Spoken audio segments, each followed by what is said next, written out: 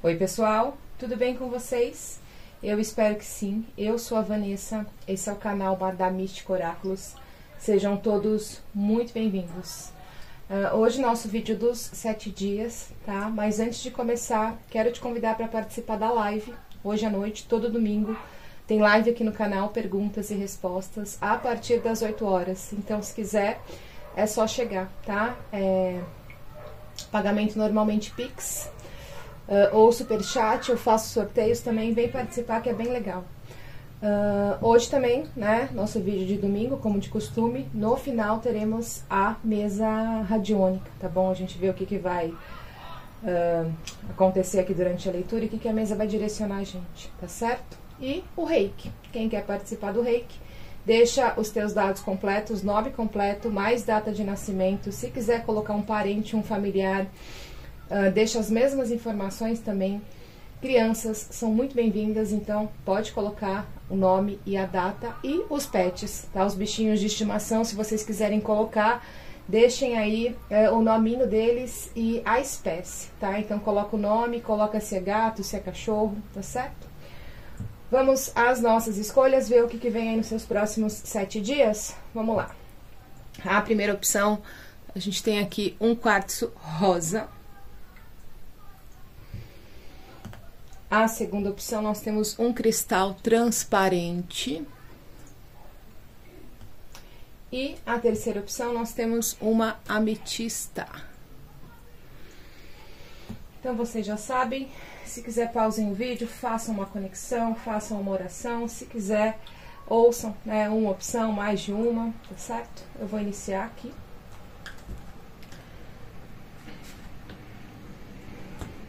Vamos aqui no quartzo rosa, opção número 1. Nossa leitura hoje na força de nosso querido Pai Oxalá. Salve suas forças, Epababá, salve o nosso Pai Oxalá. Vamos lá, vamos tirar uma cartinha aqui. Pra ver aqui a nossa semana. Uma mensagem aqui inspiradora para vocês. A mensagem de Yogananda. Opa, opa.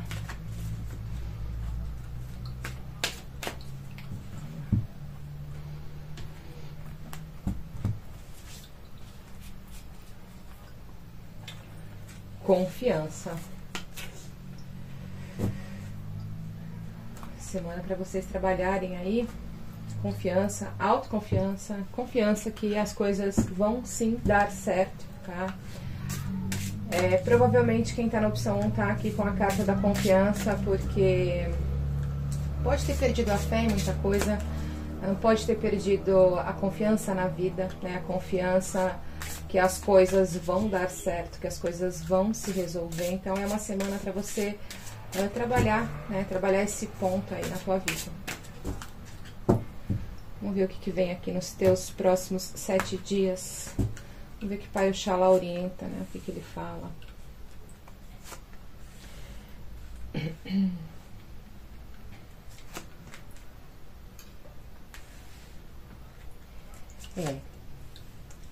Pai Oxalá já abre a leitura aqui, né? Realmente pedindo para vocês reafirmarem a fé de vocês, tá? Então é uma semana para trabalhar bastante aí o campo espiritual, a mediunidade, né? Para trabalhar a sensibilidade, as intuições de vocês. Pai Oxalá fala de um sofrimento que finaliza essa semana, tá? Ele fala também do teu lar, tá? E aqui é o teu lar mesmo, não é nem muito a tua família.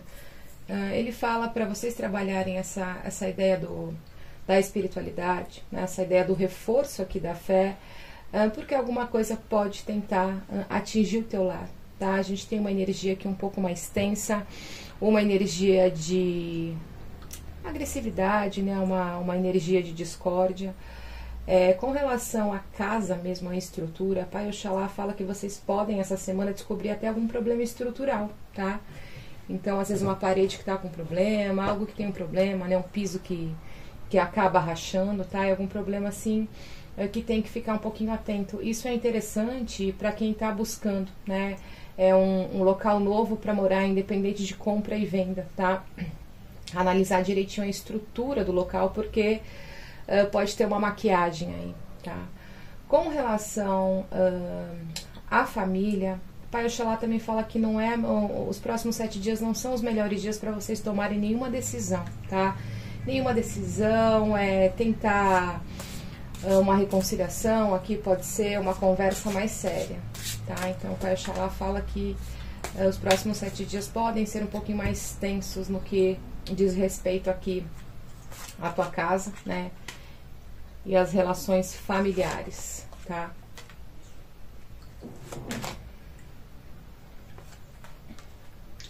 Ó, nessa opção aqui, né, principalmente para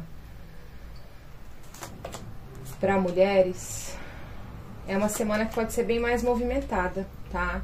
Uma semana de abertura, uma semana onde situações novas realmente vão chegar aí ao teu conhecimento, vão chegar às tuas mãos, né? São situações assim bem positivas, eu posso falar para você, tem novidades, tem alguma novidade que faz você mudar uma decisão que você tomou, uma rota que você tomou, tá? Essa decisão pode estar ligada bem ao teu campo profissional. Tem pessoas aqui buscando, né, esperando a resposta de uma nova colocação, a resposta de uma entrevista de emprego essa semana. Pai Oxalá dá um não aqui, tá? Nós temos um não e assim, é até bom que seja um não, porque é um local que não é bom para você, tá? É um local que suga bastante, bem estressante. Pode ser aquela ideia daquele local meio maquiado, né? Que você vai fazer entrevista, você fala assim, nossa, que lugar gostoso, não, né? Você tem uma impressão, só que a hora que você começa a realmente trabalhar, o bicho pega, tá? Então, Pai Oxalá fala para vocês que é uma espécie até de livramento que vocês podem considerar não conseguir essa vaga, tá? Falo para vocês assim, nesse campo profissional, realmente tomar cuidado, né? Eu sei que tem pessoas que precisam, mas aqui é algo que tem assim até um quesinho meio destrutivo, sabe? Você vai, parece que você vai até colocar culpa em você mesmo. Às vezes o trabalho não rende, o ambiente é pesado e você pode achar que é sua culpa. Então presta atenção, tá bom? Pai Oxalá traz, como eu falei, né, as mulheres aqui estão bem evidenciadas nessa parte da leitura, então tem muita abertura para vocês, né? Não é uma boa semana para vocês irem atrás, né? Quem não está nessa ideia do emprego, né, de buscar uma nova colocação, não é uma boa semana, tá? Para vocês irem atrás de novas vagas. Talvez esperar passar um pouquinho, aí sair essa energia do estresse, essa energia do desgaste, essa energia da perda, tá? Pai Oxalá está recomendando isso. Vamos ver o que mais que o Pai Oxalá traz para vocês.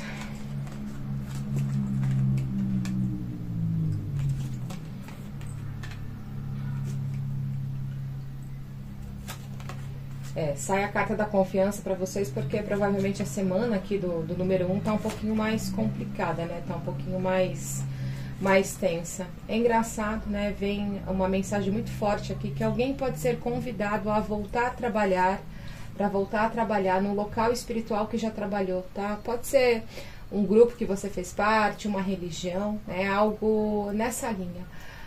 E trabalhou faz tempo, né? Então, sei lá, 5 anos atrás, até mais. Pai Oxalá fala que você precisa pensar direitinho nessa situação, tá? Hoje eu vejo você com uma espiritualidade um pouquinho mais livre, ou você está num lugar onde você se sente um pouquinho mais tranquilo para trabalhar essa área da tua vida, e talvez se você voltar para esse lugar, né, não vejo você tendo bons caminhos ali dentro, tá? Pode ser aqui, sabe, quem já passou aí, né? Vou dar um exemplo aqui, quem já passou por terreiro, né? Às vezes entra numa onda, entra numa energia que é só briga, as coisas só dão para trás e as pessoas vão saindo, médiums vão saindo, a assistência vai deixando, e às vezes o dirigente não sabe o que fazer e tenta resgatar médiums bons que já passaram por lá. Então pode ser isso, tá? Então toma só um pouquinho de atenção nessa análise, nesse convite aqui, tá bom?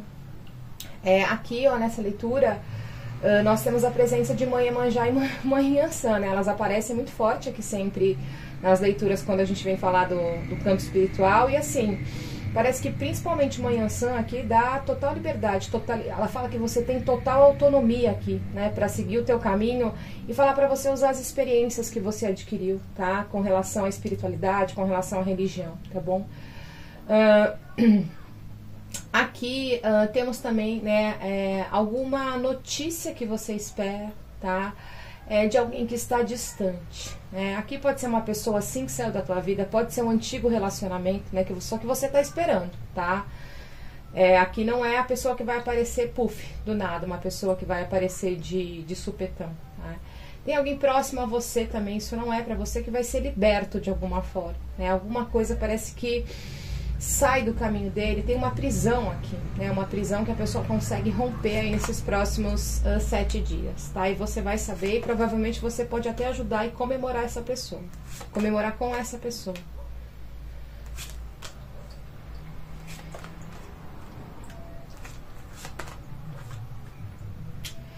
Aqui, ó, nós temos presença de Pai Oxalá, tá? E Pai Oxalá fala que você essa semana precisa de realmente pés no chão. Por quê? Tem alguém aqui, né, não fiquem chateados, mas tem alguém vivendo muito aqui no mundo da lua, tá? No mundo da lua, conheceu alguma pessoa, sabe aquele início de relacionamento, né, que você esquece tudo, tá só dedicado ali a outra pessoa? Ok, né, é gostoso, mas Pai Oxalá fala aqui que você precisa focar um pouquinho na tua vida, tá? Principalmente em trabalho e principalmente nos teus estudos. Tem gente que precisa ou pegar firme nos estudos ou voltar a estudar essa semana, tá? Ele vem muito forte com essa mensagem aqui para vocês. Outra coisa, temos corações aqui, né, sendo curados de alguma forma, tá? E é legal porque essa cura vem falar que vocês, né, que vocês vão aprender a parar de ser bobos, sabe? Aprender a parar de acreditar em tudo que falam pra vocês, né? Eu tenho um coração aqui que a princípio pode parecer meio bruto, né? Meio embrutecido, mas na verdade é um coração que vai estar mais calejado e não é qualquer coisa que vai te pegar, não é qualquer mentirinha que vai te pegar, tá? Então tem uma transformação bem intensa aqui na tua vida emocional, né? Nos teus sentimentos, e tem um renascimento para algo que é mais racional, né? Algo que é mais palpável aqui na nossa existência, digamos assim, tá?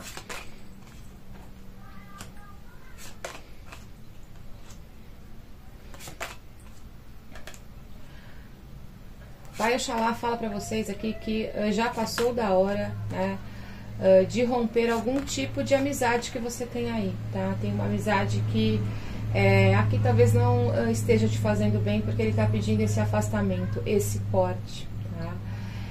Para os homens, né, que estão assistindo, o Pai Oxalá fala que é uma excelente semana para associações, para parcerias, tá? Tudo que tem ligação com fazer um elo com outra pessoa ou até com grupos, tá bem evidenciado nessa leitura de vocês, tá? Aqui ele fala de boas pessoas que aparecem no caminho, boas pessoas para se unir a você.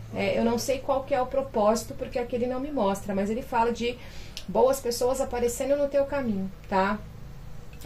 Ele fala aqui, né, realmente ele vem com a ideia da confiança que vocês precisam, e isso não é só para os homens, tá? Para as mulheres também, precisam aprender a trabalhar a ideia da confiança, né? Foi o que nós falamos no início da leitura, autoconfiança, confiança nos outros também, confiança que as coisas vão dar certo, tá? Temos nessa parte da leitura, a gente tem espiritualidade muito forte, apoiando você e direcionando você nos próximos 7 dias a fazer pequenos ajustes na sua vida, tá? Pequenas colheitas. Outra mensagem que vem aqui, né, por falar em colheita, Pai Oxalá fala assim, tem pessoas que agiram com bastante honestidade em determinadas situações e de certa forma até se arrependeram disso, né? Só que ele fala que não, né, que não tem que se apegar a esse arrependimento. Por quê? Porque a honestidade que você teve ou com uma ou com várias pessoas, isso vai ter um reflexo agora na tua vida, tá? Então, dentro dos próximos dias é como se essa honestidade, não que a honestidade tenha que ser recompensada, né? Eu acho que é o mínimo a gente ser verdadeiro, mas ele fala que essa honestidade de alguma forma vai ser recompensada, tá? Ele fala aqui de pessoas, inclusive, amadurecendo com amadurecendo com relação a essa situação aí que vocês passaram, tá?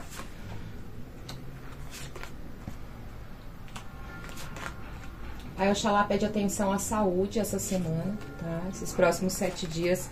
E bastante atenção mesmo, né? Tem pessoas deixando situações aqui passar, tem uma dor, tem um desconforto, né? Tá empurrando com a barriga. Tem pessoas aqui que tem mais de um problema, tá? Não vejo problemas assim tão graves, né? Mas tem mais de um problema. Aqui eu tenho ideia de vícios, tá? Que podem ser potencializados essa semana, tá? E qualquer tipo de vício, principalmente me vem muita ideia aqui do vício da comida, tá? Comida, e a gente pode até levar um pouquinho aqui para bebida alcoólica, quem bebe aí, pode ser que essa semana você se sinta mais atraído, tá? Então, às vezes vale procurar ajuda. E pede para vocês tomarem atenção com dores aí que vocês têm, tá?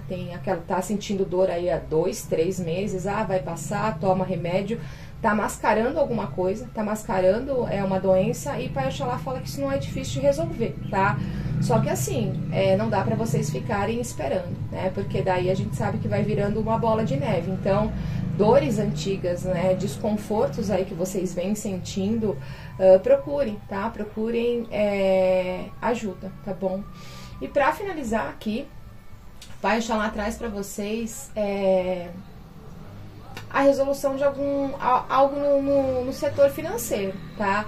Algo que até vocês acharam que era muito intenso, né? Que era muito forte, na verdade era muito grande, vocês não iam conseguir resolver. Pai Oxalá fala que não é como um estalar de dedos, tá? Vocês vão conseguir essa resolução aqui, né? Eu tenho muita ideia que às vezes um empréstimo que vocês precisam, um dinheiro que chega numa boa hora para resolver esse problema, tá? Aqui pede um pouquinho de atenção com relação a dinheiro e família, tá? A família que não é a família que divide o mesmo teto com você, tá? Alguém pode vir aí com alguma mentirinha, nós temos bastante mentira aqui envolvida, né?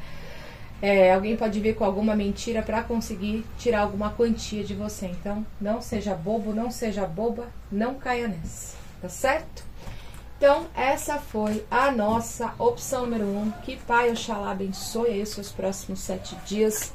Gratidão a você. E vamos agora para a opção número 2. Hoje eu não vou repetir a carta. Vamos aqui, ó. Quartzo transparente, quem escolheu quartzo transparente. Vamos ver o que vem nos seus próximos 7 dias. Deixa eu só tomar um golinho de água. Vamos lá, vamos tirar uma cartinha aqui do Yogananda.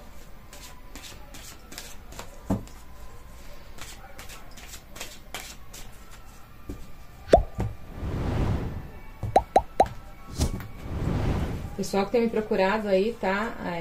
Para consultas, sintonia. Olha que interessante, né? Acho que essa carta nunca apareceu aqui. Pessoal que tem me procurado para consultas, a minha agenda tá fechada, tá? Então, assim, eu tenho um pacote de perguntas lá no site, né? Então, quem quiser pode fazer a aquisição do pacote, é só seguir as orientações lá.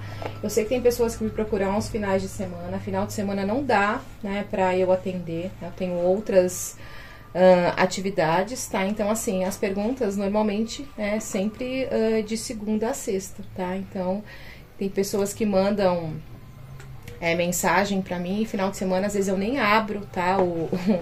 O WhatsApp, porque eu tenho, né, outras ocupações, e a gente tem que descansar um pouquinho também, tá? Então, segunda a sexta, a única coisa com relação aos atendimentos são as lives mesmo do domingo à noite, tá certo? Então, vamos lá. O que a carta da sintonia traz para vocês nesse momento, né? A carta da sintonia é uma carta que vai pedir para vocês trabalharem em harmonia, né? Vai pedir para vocês trabalharem conexão, pode ser, tá?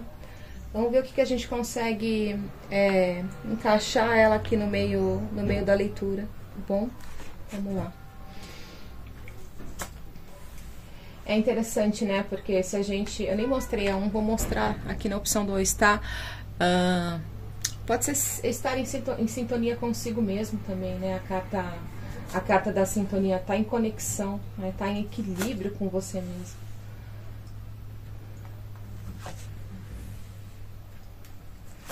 Legal, né? A opção número 1 fechou falando de situações financeiras e a opção número 2 abre falando de alguma resolução, tá? Confusões aí que você estava passando. Aqui eu não tô vendo nem dívida, mas eu tô vendo algum mal entendido, tá? Que aconteceu, um pagamento que atrasou, alguma coisa nessa linha, tá? Pai Oxalá fala que dentro desses próximos 7 dias, essa confusão é resolvida, tá? Então, para vocês ficarem mais tranquilos aqui. Quem abre essa leitura aqui, né? Tá muito forte aqui a presença de Inhansã. Então, com certeza, acredito que muitos, né, pediram o apoio de Manhãnsã para resolverem esse problema e vão conseguir, tá? Então, essa semana tem a solução desse enrosco aí. Pode ser uma conta que vocês atrasaram e não conseguiram pagar, tá dando algum tipo de problema. Pode ser um ressarcimento que vocês estão querendo resolver, devolver algum produto, não conseguiram reaver o dinheiro ainda. Pai Oxalá fala para ficarem calmos, tá? Porque essa semana vocês conseguem resolver isso. Vamos ver o que mais que vem para opção número 2.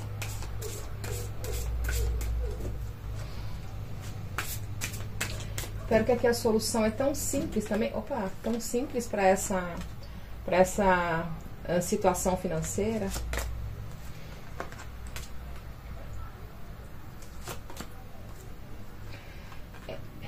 Aqui, ó.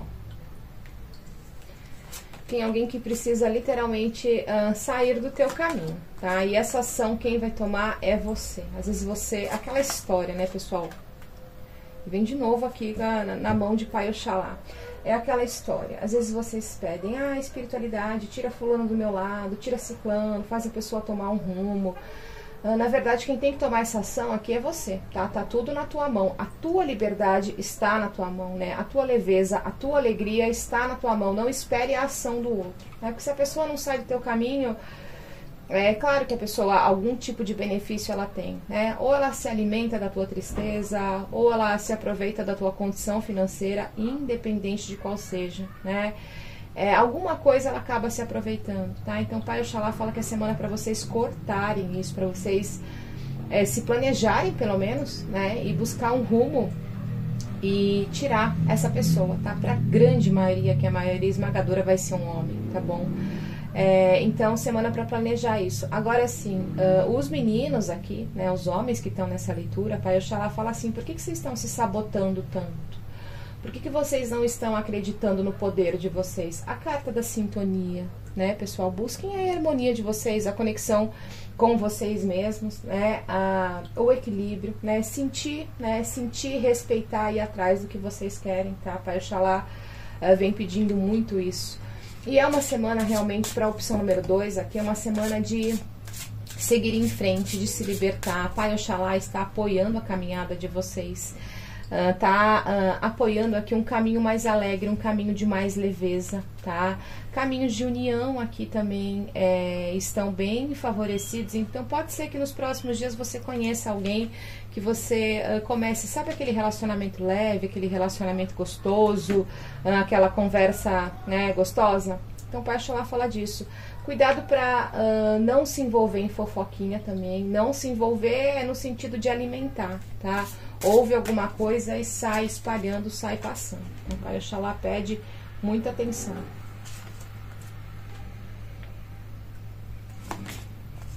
Nossa, espiritualidade trabalhando fortemente aqui na vida de vocês. E vem trabalhando assim, para trazer... Nossa, gente, que bonito. Olha, espiritualidade, né? Aqui temos corrente cigana, temos Mamãe Iemanjá querida. E a espiritualidade está trabalhando para ajudar você a entrar nessa sintonia, né? Readquirir aí a tua firmeza, readquirir a tua estabilidade, tá te direcionando para caminhos, né? Para situações aqui que você consiga concretizar o que você quer. A espiritualidade aqui traz novidades para vocês. traz elos que se formam, alianças, podem ser conexões mais estreitas, tá? Conexões assim mais verdadeiras. Então, os próximos 7 dias tem mudanças assim gostosas, né? Situações que acontecem de uma forma muito tranquila assim na vida de vocês, mas que é para direcioná-los para um futuro, né? Uma semana de, a gente pode falar de boa sorte, tá? Tem sucesso. Quem está buscando melhoria aqui no campo profissional essa semana tem. Pessoas podem ser, quem está na ideia de concurso público aí passou, está esperando, aqui para mim vem muito forte a ideia de uma nomeação, tá? Só que assim, talvez você seja nomeado para trabalhar num lugar mais distante, né, do que você. Às vezes você fez 2 concursos, está esperando a nomeação para 2 lugares, tem uma nomeação aqui para um lugar mais distante, mas assim, vai ser muito bom para vocês, tá? Tem um novo período profissional iniciando aqui. Tem pessoas que nessa semana vão ter a resposta de uma mudança de emprego ou de uma mudança dentro da empresa que você trabalha, tá? Aqui pode ser realmente uma promoção. Nesses próximos 7 dias, gente, é assim, aproveitem, tá? Porque a proteção espiritual, aqui o amparo espiritual tá muito grande na vida de vocês.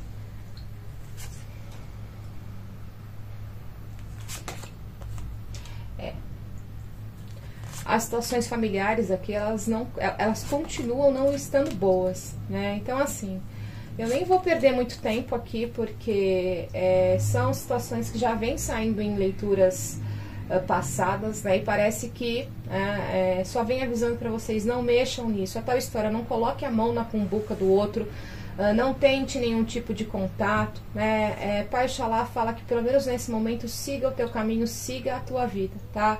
Temos famílias aqui com muita briga, com muita agressividade, tem familiares aqui com muita inveja de você, tá? As pessoas podem te procurar também só para despejar problema. Sabe aquela pessoa que, né, entra em contato com você, não fala nada bom, é só reclamação? Pode ser isso também. Então, Pai Oxalá pede que você esteja um pouquinho mais afastado dessa energia nos próximos 7 dias, né? Porque você está numa vibração muito boa ali, muito poderosa, tá? Aqui, situações familiares bem tensas mesmo, bem pesadas, tá? E às vezes você abre margem, fala, vou dar uma chance, e o negócio acaba piorando. Então, não abra margem para isso, tá? Olha que legal, aqui Pai Oxalá fala que você desconfiava muito de uma pessoa, né? Desconfiava assim, estava faltando uma firmeza, uma certeza com relação a alguém aí, um conhecido, alguém do círculo social. E Pai Oxalá fala que essa semana algo acontece que você vai entender que você pode confiar nessa pessoa, que essa pessoa não mentiu, que essa pessoa não inventou nenhuma história para você, tá? Então, nos próximos 7 dias você vai entender que essa pessoa, no fundo, assim, ela é muito confiável, bem confiável mesmo, tá? Tirando aquela situação familiar um pouquinho mais tensa, Pai Oxalá fala que esses próximos 7 dias tendem a ser dias mais equilibrados, dias mais harmoniosos, dias onde vocês vão estar mais em sintonia com vocês mesmos, né? Então, assim, tente não se contaminar com aquele tipo de situação ali, né? Pai Oxalá traz aqui, ó, ele fala de vocês mais maduros, né? Então, talvez vocês podem ver alguma briga, alguma situação ali, né? Às vezes até pensar em tomar partido, mas assim, vai ser um pensamento muito rápido e vocês vão continuar, né? Tipo, eles que se entendam, eu não tenho nada a ver com isso, tá? E vou falar pra você fazer isso mesmo, né? Não se envolva aí no que é teu, o que não é teu, não compre a briga dos outros, tá? Pai Oxalá, ele pede só um pouquinho de atenção aqui para você entender como diferenciar o que é algum tipo de intuição, algum tipo de mensagem que vem através do plano espiritual, sabe, paranoia, né? Porque assim, a intuição é algo que vem muito rápido, né? As mensagens vêm muito rápido. E aqui talvez essa paranoia é uma coisa que fique aí na tua cabeça, tá?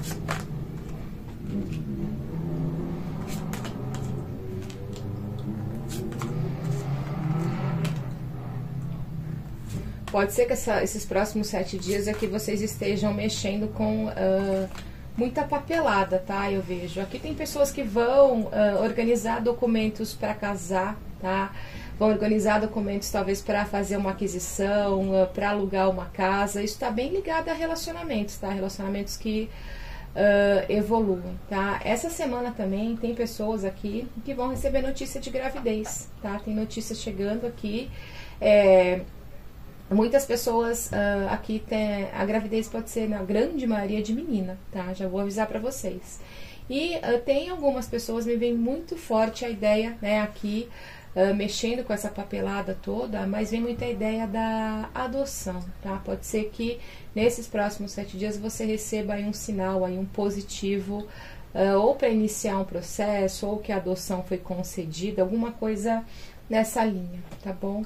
É uma semana aqui, é a semana do número 2, eu acho que tá bem legal, tirando aquela questão familiar, né? É uma semana para vocês vibrarem mesmo, né? O amor, vibrarem um pouco mais aí, a leveza, se priorizem, cuidem da autoestima de vocês também, tá? Quem tá querendo estudar aqui alguma coisa relacionada à beleza, tá muito legal, tá? Tá muito aberto. E quem também quer estudar alguma coisa, iniciar agora nos próximos 7 dias, algo que pode ter a ver com crianças, tá? Daí temos um leque bem grande também, tá? Muito interessante, tá bom? E, ó, mais uma coisa, tem resultados bem positivos aqui, né? Bem reconfortantes de exames de saúde, tá? Então, que você estava esperando uma confirmação aí que tá tudo bem, que ficou tudo bem, Pai Oxalá fala que você vai receber, tá bom? Então, essa foi nossa opção número 2. Espero aí que eu tenha ajudado vocês. Uma excelente semana. E vamos agora para a opção número 3, que é a nossa ametista. Deixa eu só tomar mais um golinho de água. Vamos tirar a nossa cartinha. Vamos lá. Opção número 3 aqui. O que Pai Oxalá traz para vocês nos próximos 7 dias.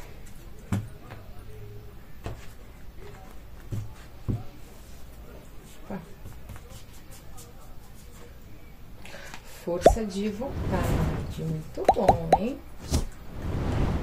Semana de aceitar desafios ou de se desafiar também, né? De se dedicar bastante ao que vocês querem. Às vezes vocês querem tanto alguma coisa e falta só um pouquinho mais de esforço, né? Só um pouquinho mais de dedicação para conseguir. Vamos ver o que o Pai Oxalá traz aqui. Opção número 3.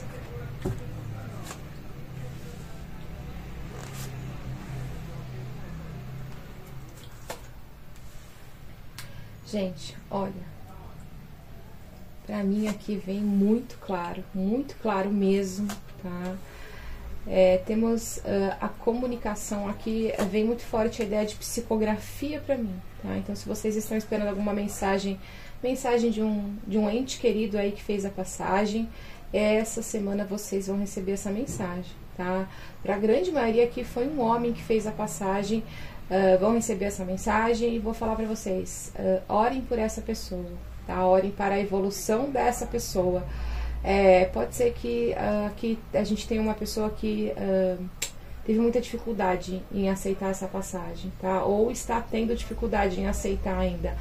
Mas orem aqui, a oração para quem já foi, para quem está aqui nesse plano ainda, é bem importante, ajuda, né, as outras pessoas, quem já desencarnou, tá? Pai Oxalá fala que essa semana tem o fim aqui de uma... É como se fosse o fim de uma traição, mas assim, é como se você descobrisse, né? Coisas vêm à tona, situações vêm à tona. Aqui também tá ligado a uma energia masculina, tá?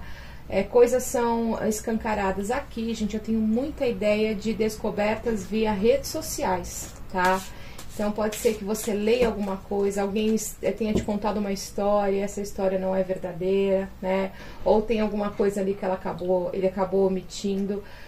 Aqui, me vem muita ideia de pessoas que estão se conhecendo pela internet e a outra pessoa fala que é solteira, né? Você vai ver casado com 3 filhos. Então, essa semana você vai ter essa confirmação que você precisa, tá? Você vai ter essa descoberta. Então, é uma traição mesmo, uma mentira que acaba se resolvendo nos próximos dias, tá bom?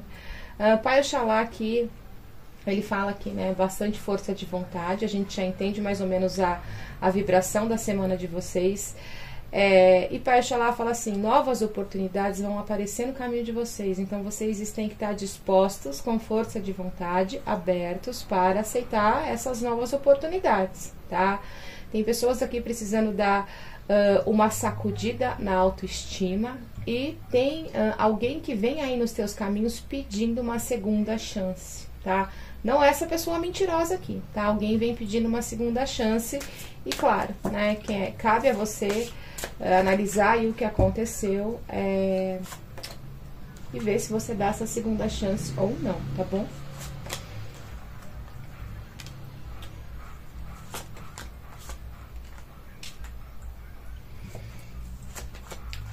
Ó, gente, parece brincadeira, né? Mas assim, novamente, tá? Nós temos aqui um campo familiar bem enrolado. Eu tô rindo, mas é de nervoso, porque nenhuma leitura saiu boa no campo familiar, né? Então, assim, aqui acho que a segunda leitura saiu mais tensa, essa terceira que tá bem tensa. Então, assim, o que eu posso falar pra vocês? Tem pessoas aqui stalkeando vocês, né? Pessoas da família. Aqui a gente tem uma inveja, a gente tem um olho gordo, porque assim, a pessoa tá querendo saber o que tá acontecendo aí no teu mundinho e ela não tem acesso a nada. Então, não sei nem o que falar pra vocês, né? Porque é uma energia aqui muito tensa, né? Pai Oxalá fala que a ideia de você continuar se resguardando, né? Nós temos torre, nós temos montanha, então assim, se protege, né? Não abre a tua energia para essas pessoas mesmo. Eu acredito que já não esteja, né? Ele fala que mais pra frente vai vir um novo caminho, e eu acredito que para algumas pessoas que estão nessa leitura vai ter uma desconexão aí quase que 100%, tá? Muito tenso essa ideia aqui, muito tenso mesmo as questões familiares. Outra coisa, é legal porque o teu ambiente, né? O teu ambiente aí, a tua casa, né? Alguém tentou mandar alguma coisa recentemente, tá? Sim, gente, algum feitiço, alguma macumba, alguma coisa nesse sentido. Só que quem tá na opção número 3 aqui, né, ou fez alguma proteção muito forte na casa, é uma pessoa que ora muito, que pede muita proteção do lar, que isso, né, passou. Pode ter acontecido alguma coisa na sua casa? Pode, mas alguma coisa muito simples, sei lá, quebrou um copo, né? Nada que te coloque aí medo. Continue e reforça mais ainda, tá? Quem tá na opção 3 aqui tá bem firme na ideia do vigiar e orar, tá? Ó, quem tem... Peraí. Isso mesmo. Quem tem aqui...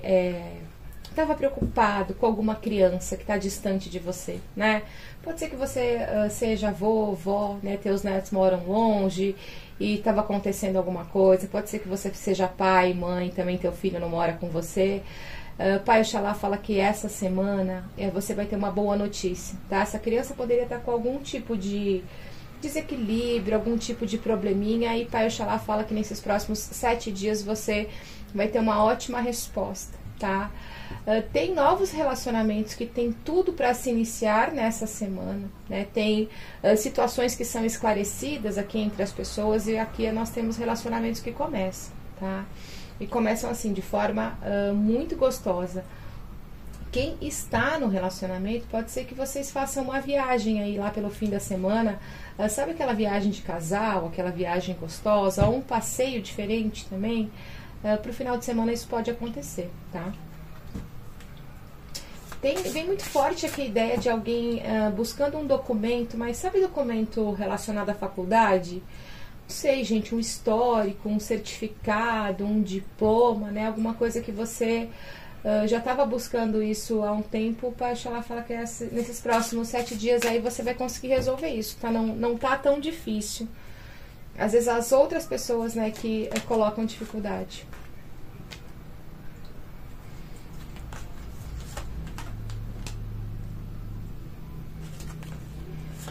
Ó, Pai Oxalá fala de uma nova forma de ganhar dinheiro. tá? Algo que você vai... algo que você vai iniciar essa semana, tá? A ideia, pelo menos, vem essa semana. Ele pede aqui também bastante força de vontade para você. Essa realmente é a opção do empenho, da dedicação, né? Da força de vontade. Pai Oxalá fala de novos ganhos, sim, tá? Fala de colheita. Tem muita colheita aqui, colheita mesmo, ou novos clientes, ou dinheiro que você estava esperando entra, negócios que você estava esperando aí se concretizar, se concretizam também, tá? Uma semana muito boa também para as questões financeiras. Quem trabalha aí, principalmente em empresas, Pai Oxalá fala assim, para você respirar 10 vezes, tá? Porque você pode se desentender aqui com um coleguinha de trabalho. E o negócio aqui pode ir meio para agressão verbal, tá? Não é agressão física, mas sabe quando um acaba ofendendo o outro, acaba perdendo um pouquinho aí a razão? Então, segura aí, tá? Tem um coleguinha de trabalho aqui que vai estar meio descompensado, meio descontrolado e vai tentar jogar isso pra cima de você, tá bom? Gente, eu vou dar uma pausa, que tem um carro de som aqui. Só um minuto. Vamos lá? Pronto, pessoal. Pai Oxalá fala aqui também pra vocês o seguinte. Tem pessoas aqui que estão trabalhando com curas complementares em alguma área de saúde, tá? Então, sei lá, um remédio fitoterápico, um chá, ele fala cuidado com o excesso, tá? Porque mesmo que seja um chazinho, né, pode dar um efeito colateral, pode dar um efeito rebote, inclusive. Então, cuidado aí se você tá nessa das curas alternativas, tá?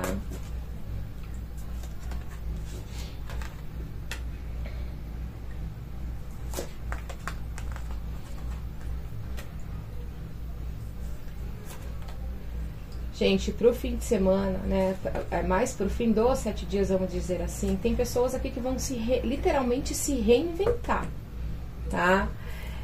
Aquela mudança, você vai começar os 7 dias de uma forma e vai, ao final desse período, você vai realmente se reinventar, vai renascer, tá? Tem gente que vai mexer aqui com a aparência, não tá feliz com o que tá vendo no espelho.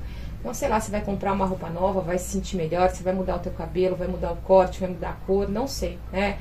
Mas o Pai Oxalá fala dessa mudança bem intensa, principalmente no que diz respeito ao teu físico, mas que vai fazer muita diferença dentro de você, né? Vocês saem aqui de um período bem desgastante, né? De um período onde vocês não estavam se gostando e vocês voltam a se gostar, vocês voltam a se amar, tá? Tem alguém aqui que está inclusive pensando em fazer algum tipo de procedimento estético, aqui alguma coisa mais invasiva, até cirurgias, tem tudo para dar certo, tá? Aqui tem tudo para dar muito certo.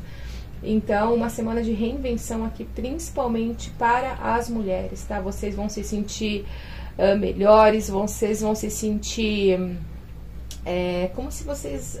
tudo bem que tá mexendo com a aparência, mas a gente sabe que mexe muito, né, com os pensamentos, mexe muito com os nossos sentimentos, né? E vocês vão se sentir pessoas mais firmes, né? Alguma coisa que você vai alterar em você, que vai trazer uma mudança, né? Vai refletir de forma bem legal pro externo, tá?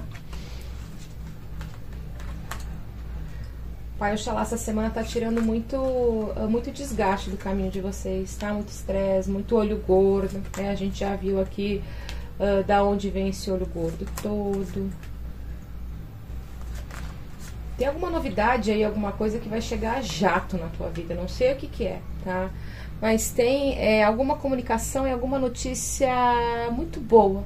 Pode ser a concretização de alguma coisa. Eu sinto você numa alegria muito grande, numa alegria muito intensa. Então tem uma resposta aqui muito positiva para vocês, tá? Tem alguma resolução com relação a um elo que você tem com alguma pessoa, tá? E daí pode ser profissional, pode ser afetivo em casos bem menores, tá? Mas também pode ser um amigo, pode ser um parente, tá? Que é uma pessoa só. Tem algo aqui que vocês vão conseguir acertar, né? Parar aqui as arestas, tá? Pai Oxalá vem falando dessa semana muito boa para vocês resolverem isso. São problemas pequenos, né? Mas que às vezes a gente acaba acaba aumentando, né? Maximiza esses problemas, fica aí nos pensamentos, é a tal história, né? Cabeça vazia, oficina lá do cão. Então, é uma semana para colocar pingos nos is também, são coisas são coisas bem simples, assim, são coisas bem pequenas, até uma desconfiança que você podia ter, que é uma coisa bem besta, né? Que você vai, a hora que você tirar aí a prova dos 9, você vai falar, nossa, como eu fui idiota, né? Por que eu fui por esse caminho, tá? Tem ilusões aqui também, né? Que você acaba rompendo, tá? Pai Oxalá pede aqui, né? Para pessoas num grupo muito menor, cuidado para não entrar naquela sessão nostalgia, sabe? Mergulho no passado, lembra de muita coisa, começa a ver fotos, né? Isso te coloca até num processo depressivo, tá bom? Quem tem depressão, né, realmente tem, e não tá tratando muito bem, Pai Oxalá fala que nesses próximos 7 dias pode ter uma recaída, tá? Então, é bom seguir o tratamento certinho. Isso pode ser para você, isso pode ser para alguém mais velho, né, de mais idade mesmo, que tá aí próximo a você. Certo, pessoal? Então, essa foi a nossa opção de número 3 aqui. Eu espero que eu tenha ajudado vocês. Vou reorganizar a mesa e vou voltar com a mesa radiônica, tá? Agradeço muito quem fica por aqui, quem não vai para a mesa. Desejo uma excelente semana aí. Que Pai Oxalá abençoe seus caminhos e muita gratidão.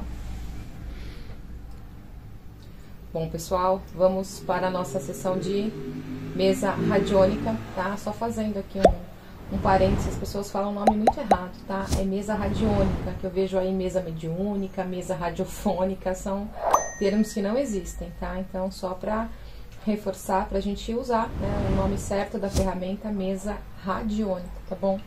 Vamos lá, primeiro, quem quiser uma água fluidificada pela mesa, já pausa o vídeo, vai lá e pega a tua água, tá? A mesa, para ser feita, eu sempre recomendo, né, tá no lugar tranquilo, sem interrupções. Se quiser usar o fone de ouvido, melhor ainda, né, para você se conectar. Não tem problema se você dormir durante o processo da mesa, tá? Mesa radiônica nós não enviamos para ninguém, não colocamos o nome de ninguém, tá? Algumas pessoas nos comentários ainda insistem em falar, eu quero enviar para o meu filho, para o meu marido, né? Não. Mesa radiônica é pessoal, tá? Mesa radiônica, a pessoa tem que se conectar e receber as energias de cura. Se você quiser que alguém receba, você coloca essa pessoa para ouvir, tá? Você oferece a mesa, na verdade, né? A pessoa que tem que querer receber essa conexão, tem que querer receber essa cura, tá? A mesa, para quem não conhece, né, trabalha no nosso campo emocional, trabalha no material, né, ela remove magia, miasma, chip, implante, trabalha pragas, ela faz cirurgia espiritual também, né, de vez em quando ela aponta aqui alguma cirurgia, e se aparecer, eu vou direcionar vocês, tá, no meio do vídeo, se aparecer a ferramenta da cirurgia. Trabalha o material, trabalha a nossa proteção, tá? Remove muitos bloqueios, muita energia negativa. Eu sempre recomendo que se faça a mesa e fique um pouquinho aí em descanso. Por isso que eu falo para fazer à noite, né? Ou quando você estiver em casa, num lugar, né, num momento tranquilo, que você não precise sair, não precise, digamos assim, né, se expor, se contaminar com outras energias, tá? A questão da água, que é uma questão que sempre dá muita confusão, tá? A água é para vocês e pro teu bichinho de estimação, se você for o tutor, né? Não adianta você falar, tô cuidando do cachorrinho da minha filha, vou dar água para ele. Não, é o cachorro da tua filha, não é teu, tá? Então, assim, você vai colocar água, a água é para você, né? O que você pode fazer? Colocar numa fonte. Você pode borrifar na tua casa, tá? Principalmente, vamos supor que você é responsável aí pela casa, tá? Pode borrifar. Se você não for, borrifa só no teu espaço. Você pode usar um pouco dessa água para limpeza da sua casa. Pode colocar um copo, pode colocar uma jarra grande, pode colocar uma garrafa. Sempre recomendo que seja de vidro. A água da mesa não é para passar 24 horas, tá? Mais de 24 horas para vocês consumirem. Não é para vocês ficar completando também garrafa ou jarra ou copo, tá? É aquele fluido que foi feito e acabou. Se vocês precisarem de uma nova água, refaçam a conexão, tá? Mas não fiquem completando, não dê para as outras pessoas. E não coloquem na geladeira também, tá? Água fluidificada a gente não coloca na geladeira, tá bom? A mesa pode dar algum tipo de efeito colateral, sim, então pode dar uma dor de cabeça, sei lá, pode dar uma tontura, muito sono, pouco sono, né? As pessoas têm efeitos colaterais diferentes, então o que acontecer aí dentro das primeiras 24 horas pode ser efeito da mesa, tá? Se você sentir sintomas muito fortes, né, tiver sintomas muito fortes, procure ajuda, claro, né? Não espere o negócio piorar, tá bom? Vou fazer a conexão aqui com vocês, eu já me conectei. E agora eu vou me conectar com vocês. É uma mesa temporal, né? Então ela fica a partir do momento que eu coloco a mesa aqui no canal. A qualquer momento que vocês ouvirem, ela vai fazer efeito. Recomendo fazer no máximo 3 vezes por semana, tá? Não façam mais que isso, tá bom? Então vamos lá, eu vou me conectar com vocês. Vou pedir para vocês respirarem fundo, né? Estarem num lugar calmo, tranquilo, sem interrupções, tá bom? Fechem os olhos e se abram aqui para a conexão. Vamos lá, Arctúria, Arctúria, Arctúria. Eu, Vanessa, agora invoco a divina presença eu sou de todos que estão conectados neste momento com essa mesa. A presença de Quanin, chefe Águia Branca, senhor e senhora de Arcturus, mestres de cura do raio verde para a abertura dos trabalhos de conexão multidimensional com a mesa radiônica Arcturus. KODOISH, KODOISH, KODOISH, ADONAI TSEBAYOTH, KODOISH, KODOISH, KODOISH, ADONAI TSEBAYOTH, KODOISH, KODOISH, KODOISH, ADONAI TSEBAYOTH, KODOISH, KODOISH, KODOISH, KODOISH, KODOISH, KODOISH.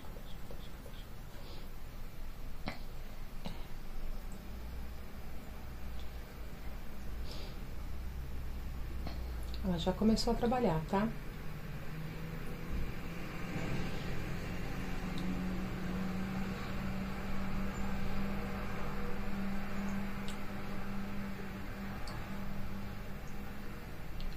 Bom, eu falei da cirurgia espiritual, né? Então, quem quiser receber também, pessoal, por favor, tá? Não coloquem nos comentários.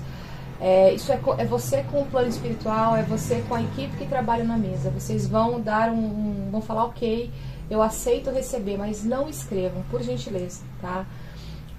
Vocês, na noite que vocês estiverem ouvindo a mesa radiônica, tá? Antes de vocês se deitarem, coloque outro copo de água. Não é esse copo que nós vamos fluidificar aqui na mesa. Coloca um copinho de água, né? Tampa com um guardanapinho. Coloca na tua mesinha de cabeceira. Você deita, né? Você faz as tuas orações. Você dá autorização ao plano espiritual, à equipe que trabalha aqui na mesa, para realizar a cirurgia que precisa ser feita em você, tá? Não sei o que é. Cada um, né, vai trabalhar na individualidade de cada pessoa, mas a cirurgia trabalha no físico, trabalha no espiritual, tá? Trabalha em todos os nossos corpos. Então, só isso que eu peço para vocês, tá? Sigam as orientações certinhas. Se tiver dúvida, volta o vídeo, né, para entender, tá bom? Então, cirurgias espirituais sendo realizadas na noite que vocês ouvirem a mesa.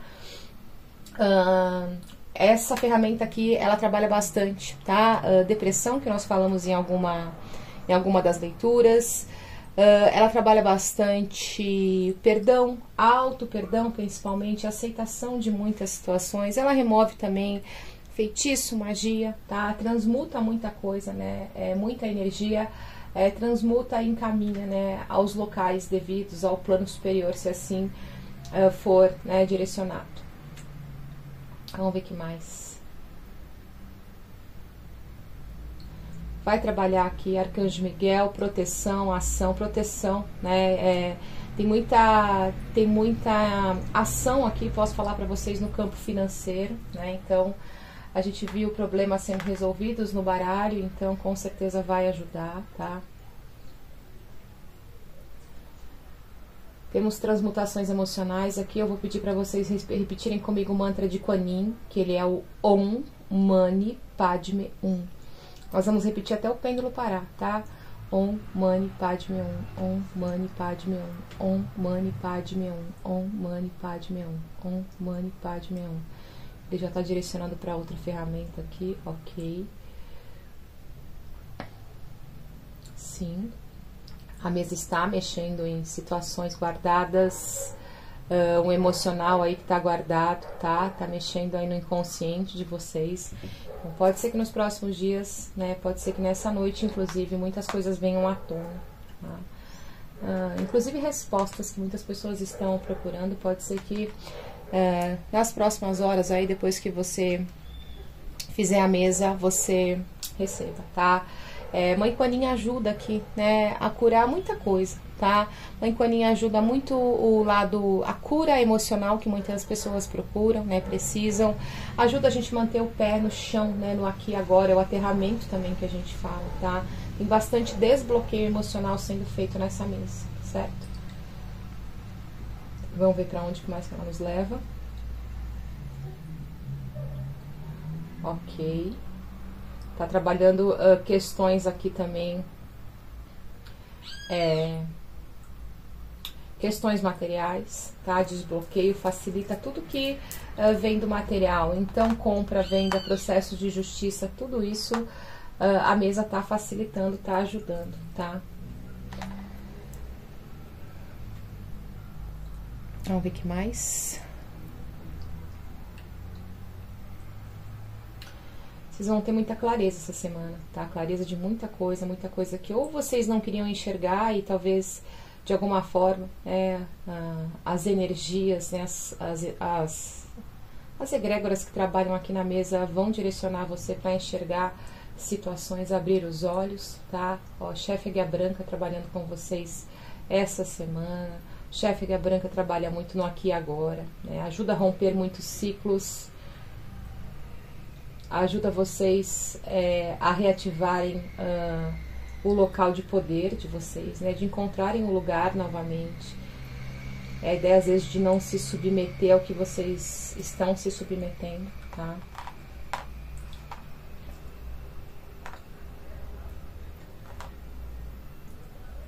Vamos ver se tem mais alguma ferramenta. Com certeza. Muita gente readquirindo aqui, a gente pode falar o seu local de poder, tá? Nesses próximos dias aqui, né? Depois da mesa, tá? Se reencontrando. Vamos ver o que mais que a mesa manda.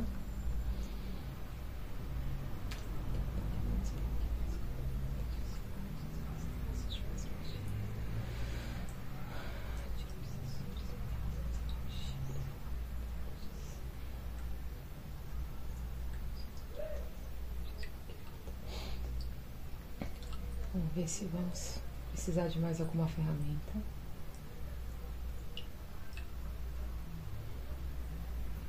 Muita limpeza, vocês podem ter bastante dor de cabeça, tá?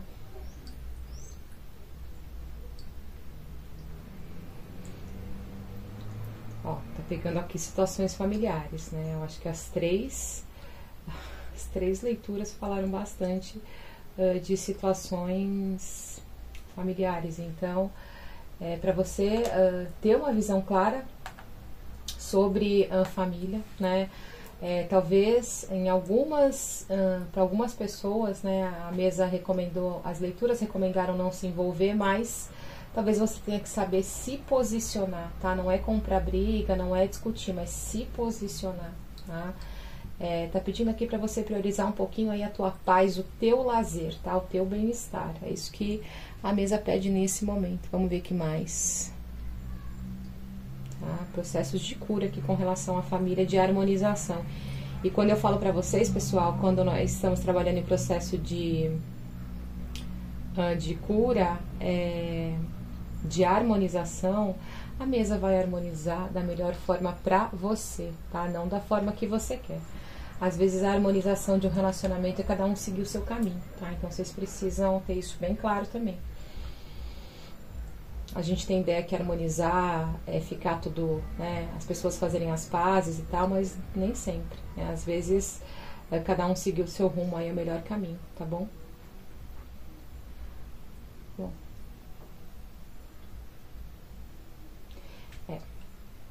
Então são essas as ferramentas que a mesa está trabalhando com vocês hoje, tá? Chefe Águia Branca ali está trazendo muito afastamento de vibrações negativas, tá? Tem cura em todos os sentidos.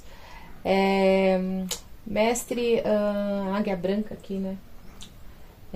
Ele fala para vocês também, assim, recomeços, né? Pode ser, são próximos 7 dias, aí a gente está nessa vibração, mas aqui abre, né, uma energia para um recomeço de vida, para um recomeço de alguma área da tua vida, tá? Então tá muito aberto.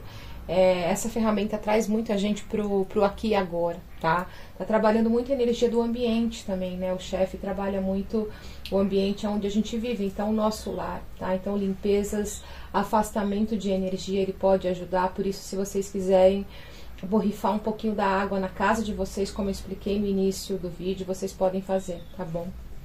Bom, vou fazer aqui, tá? O envio das energias para vocês. Vou pedir para vocês, vamos, né? Eu sempre esqueço, vamos ver onde a gente vai imantar a água de vocês, né? A gente vai fluidificar, tá? Já imaginaram. Vai ser no cubo, tá? Então vocês podem segurar aí a água próxima a vocês. Se quiser colocar a mão assim em cima do copo, pode colocar, senão só deixa próximo, tá?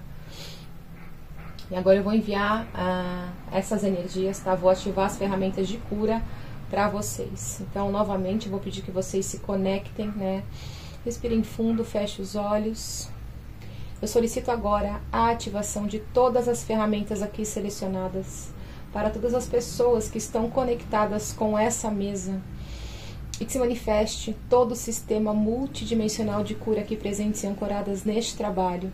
Em nome do Senhor e da Senhora de Arcturus, Quanin, chefe Águia Branca, eu sou o amor da chama rosa, eu sou a fé do raio azul, eu sou a sabedoria na luz dourada. Arctura, Arctura, Arctura, Arctura, Arctura, Arctura, Arctura, Arctura, Arctura.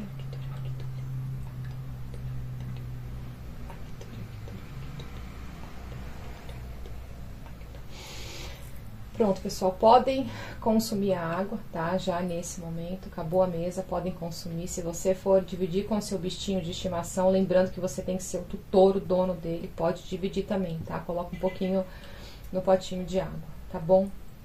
Bom, pessoal, energias enviadas, a mesa está feita. Eu espero que vocês façam bom uso, né, dessa energia. Sigam as orientações, por favor, com cuidado, né? Se precisar, reassistam a introdução da mesa antes de fazer a conexão, que tá tudo explicado lá, tá bom? Espero que eu tenha ajudado vocês de alguma forma. Gratidão a todos que ficaram aqui comigo. Desejo uma excelente semana e Oxalá continue os guiando, os abençoando. Fiquem todos com Deus e a gente se encontra em uma próxima leitura. Tchau, tchau!